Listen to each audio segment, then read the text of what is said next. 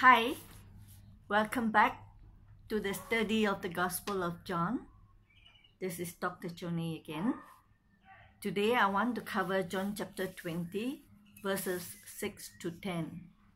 My title is Seeing is Believing. Then Simon Peter came along behind him, that means behind John, and went straight into the tomb. He saw the strips of linen lying there, as well as the cloth that had been wrapped around Jesus' head. See, the cloth is used to cover the head, while the linen is wrapped around the body. The cloth was still lying there in its place, separate from the linen. Finally, the other disciple, who had reached the tomb first, also went inside. So John, who reached the tomb first, also followed Peter, who had entered the tomb. He saw and believed. So John saw the linen and he believed what the women said, that Jesus was no longer in the tomb. The body of Jesus was no more there. They still did not understand from the scripture that Jesus had to rise from the dead. Then the disciples went back to where they were staying. So Peter, as I said, went into the tomb and then followed by John. And when John saw that the body was not there, then he believed. He believed what the women had reported, that Jesus is no more in the tomb. After seeing the proof that Jesus had risen, the disciples still did not understand or remember that Jesus must rise again. They did not understand. In their mind, they must be thinking, who has taken the body? Okay, what happened to the body?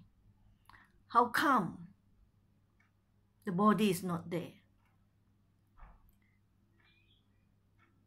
So in John 2:19, Jesus had already mentioned, destroy this temple and I will raise it up in 3 days.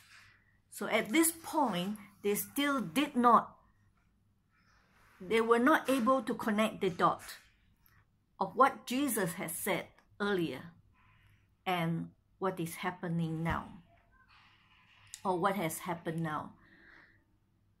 See, many people are like this disciple, Thomas, who said, unless I see the nail, the hole in the hand of Jesus, I will not believe that he has risen. Jesus had claimed to be God, and he had proven to be God by his fulfilling his own prophecies that he will rise again, and also by the miracles that he has performed that ordinary man cannot, that prove that he is God. Yet many people during his time saw the miracles, heard his teaching, heard his claims, and yet still do not believe. Recently, I was sharing with a young guy, an engineer, about what is happening in the world and how it has been fulfilling Bible prophecies, and also the prophecies of present-day prophets like Mark Taylor, Kat Kerr, Sadhu Sundar Selvaraj, and T.B. Joshua. This guy said to me, I do not believe you. See, there are two types of people in this world. One is those who are taking red pills.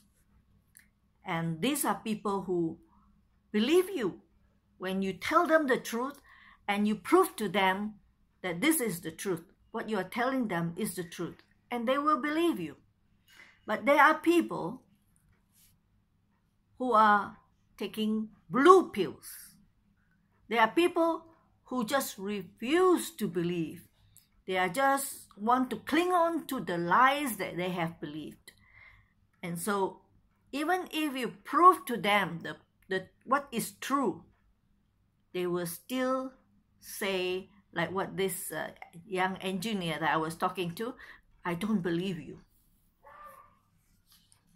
Jesus said in Mark 8:18, he says that there are people who have eyes that cannot see and ears that do not hear. So I pray that you will be willing to open your eyes to see the truth. Open your ears to hear the truth, and be red-pilled and not blue-pilled. People who just stubbornly cling on to what they believe is true when it was a lie. And I pray that you will know the truth in Jesus' name. Amen. Okay, signing off, and may God bless you.